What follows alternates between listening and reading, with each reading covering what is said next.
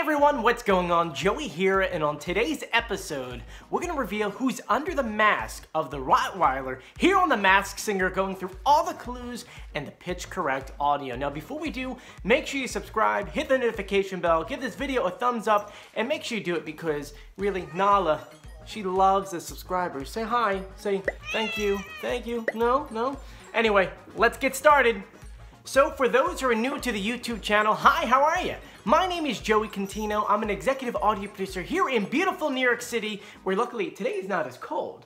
But it's my job as an executive audio producer. It's to go out into the world, find audio, and deliver it out to our clients. And when that audio doesn't sound good, it's also my job to make it sound good, whether that is pitch correcting something, maybe it's slowing something down, maybe it's taking out an EQ on top, maybe it's taking out a little bit of buzz on the bottom.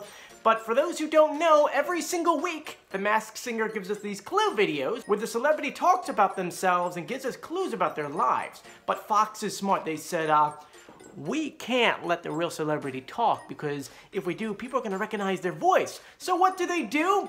They pitch it up and they speed it up, and that way you have no idea who it is. But me doing what I do, I said, I could slow that down, I can pitch correct it, and then that way we can hear the real celebrity voice. Now that, plus the clues, we could determine who's under the mask. And right now, we're gonna go through who's under the mask of the Rottweiler.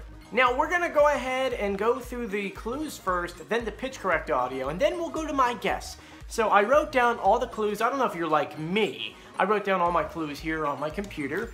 And pretty much, it's kind of like we'll write them down and we figure out the answers later on. This is all the clues that they gave us so far from the sneak peek all the way through episode 7. The clues where the Rottweiler says, I'm here to be best in show. I'm gonna work my tail off to earn your puppy love. Next, the Rottweiler says, roses are blue, violets are red, but do you have a clue who's under this doggy head?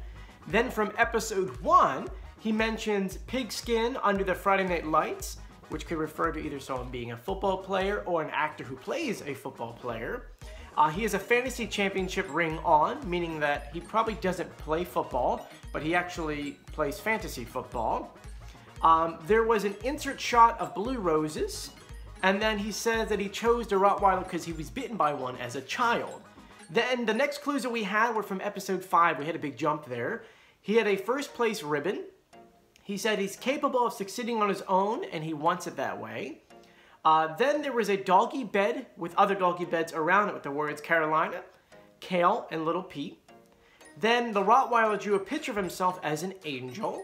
Then he says you can say it all started because of musical theater and makeup. And the next clues are from the last episode, episode 7. We see him wearing a gold Rolex. He says, I didn't take the conventional route to stardom. And we see him with a vacuum cleaner. He held up a mini flag from the state of North Carolina. He says he wouldn't have changed going through hard times early in life because it has led him to every real opportunity he's had on and off the screen. And then he did that walking next to a crime scene of an outline of a body. And his last clue was a physical clue, which was in drawing of Triumphant the Insult Comic Dog because he was a guest judge that week. Now before we get into answering these clues, we're gonna play the audio that Fox gave us and then our pitch correct audio. So here's the audio Fox gave us. When I started this competition, I never would have imagined I'd make it this far. Hearing all the love for these past few weeks has made me feel so grateful. Now here's my pitch correct audio. When I started this competition, I never would have imagined I'd make it this far. Hearing all the love for these past few weeks has made me feel so grateful. Let me tell you, the story of my life didn't always look like this. I didn't take the conventional route to stardom. And while there were tough times, I wouldn't change a single moment. Because it's led me to every opportunity I've had, on screen and off. Tonight, I'm leaving my heart on the stage and showing a side of myself I don't normally share. Because I'm not ready to take this mask off anytime soon. Now, do you have any guesses on who that could be? I think it's Chris Daughtry, and here's why. Let's go through all the clues. So we're going to start from the very top of the list and go through all the clues once again. The first clue we had roses are blue, violets are red, which by the way are really hard to say because you're used to saying roses are red, violets are blue, but it's a clue. So he said roses are blue, violets are red, but do you have any clue who's behind this doggy's head? And well, he has a daughter named Rose, and he has a tattoo of a blue rose on his arm. Here, this is what it looks like. Then in episode 1, he mentions the pigskin under the Friday Night Lights, and then showed like a championship ring, but it said fantasy on it. Well, for those who don't know, he played football in high school until the age of 14, where he said he was fast, but he realized he really sucked at it. But what's really good about it is that he put down the football, and that kind of gave him the inspiration to pick up a guitar, so it got him into music. The next clue was a shot of blue roses again. His daughter's name is Rose. He has a blue rose tattoo.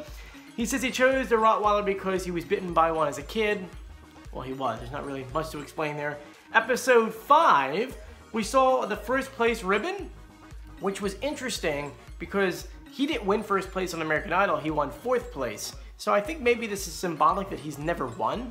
Then there was a picture that he drew of himself as an angel. For those who don't know, he's a comic book illustrator.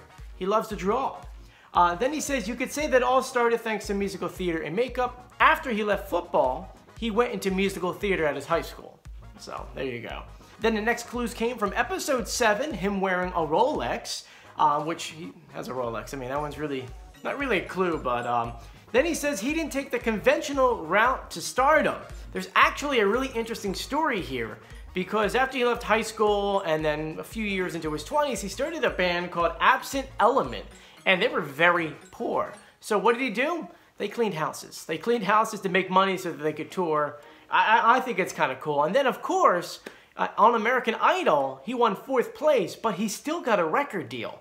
I mean, that's unheard of. Normally, 1st place gets the record deal, maybe 2nd, but not 4th.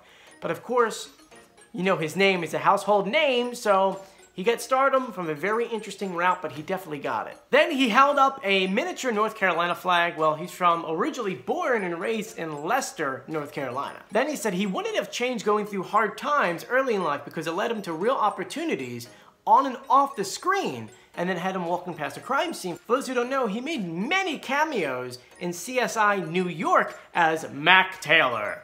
FBI. That's not FBI, that's CSI. Crazy Joey. And then the last clue was a drawing of Triumph, and as we know, he's a comic book illustrator. So that's all the clues. Do you agree with me? Do you disagree with me? Feel free to write in the comments section below, or you can write to me on Instagram at Joey Contino. I like to respond to every single person, so if I don't get to you, I apologize. There are a lot of comments in some of these, but I figured I would go ahead and leave you guys with all the rest of the pitch correct audio, so here they are. Last performance, I let my guard down and sang from the heart. But let's be real, I'm used to my voice winning over the ladies.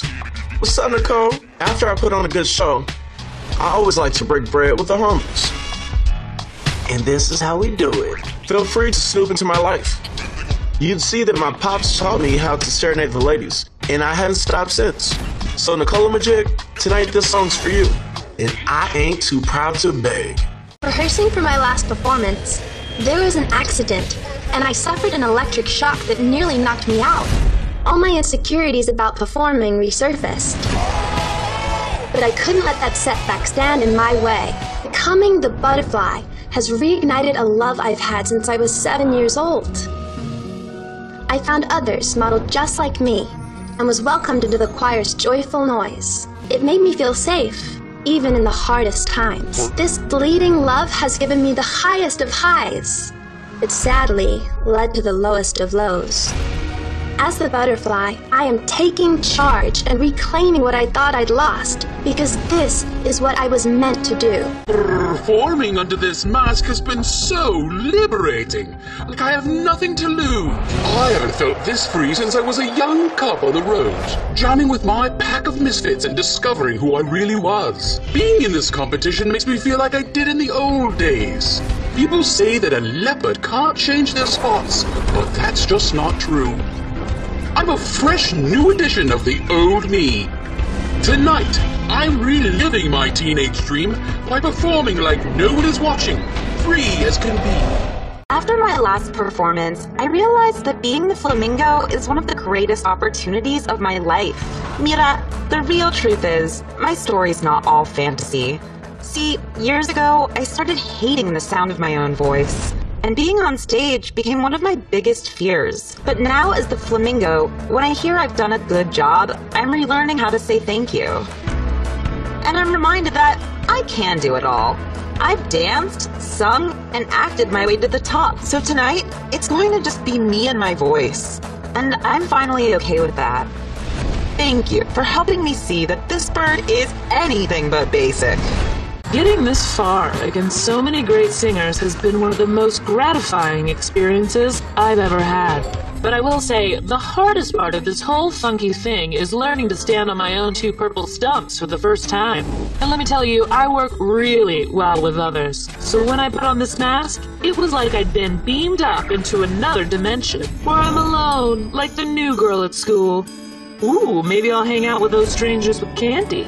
Tonight, it's all about showing the judges and myself that there are no more excuses, and that this tree can stand tall. As a young bud, I couldn't have imagined I'd ever be a competitor in something like this. Being on a stage was always my dream, girls. But I was shy about showing my talent. I'm still an introvert, and on my days off, I love when it's oh so quiet. Nothing makes me happier than kicking off my shoes and lying in rapture in my own secret garden. But listen up, sweethearts. When the spotlight calls, this shy petal knows how to bloom. So tonight, I'm gonna throw the panel off my scent. Because nobody's gonna pick me out of this competition, boo-boo. I will survive. The love I've received these past few weeks has let a whole new side of myself shine. I'm always dreaming about entertaining people on tour. In my 30-year career, I've accomplished many things in pursuit of this dream. I've won multiple awards and become a household name, but I'm mostly known for being part of a pack of talented fellas. Not my voice alone. So tonight, with this mask on, I'm gonna prove that I'm a superhero all by myself. Because this fox is one in a million. When I started this competition, I never would have imagined I'd make it this far. Hearing all the love for these past few weeks has made me feel so grateful. Let me tell you, the story of my life didn't always look like this. I didn't take the conventional route to stardom. And while there were tough times, I wouldn't change a single moment. Because it's led me to every opportunity I've had, on screen and off. Tonight, I'm leaving my heart on the stage and showing a side of myself I don't normally share. Because I'm not ready to take this mask off anytime soon. So there you guys go. Once again, thank you again for joining me. If you haven't done so yet, please subscribe, hit the notification bell, and give this video a thumbs up. Remember, Nala's counting on you. Right, Nala? She ran away. She doesn't like me sometimes. But I'd like to leave you guys with a question. My question for you guys is, what are your pets' names? I want to know what your pet's name. Do you have any goofy names? My cat's name is Nala. My wife picked it. She loved The Lion King, so write that below. But thank you for joining me once again. Hope you have a great day. I'll see you later. Bye-bye.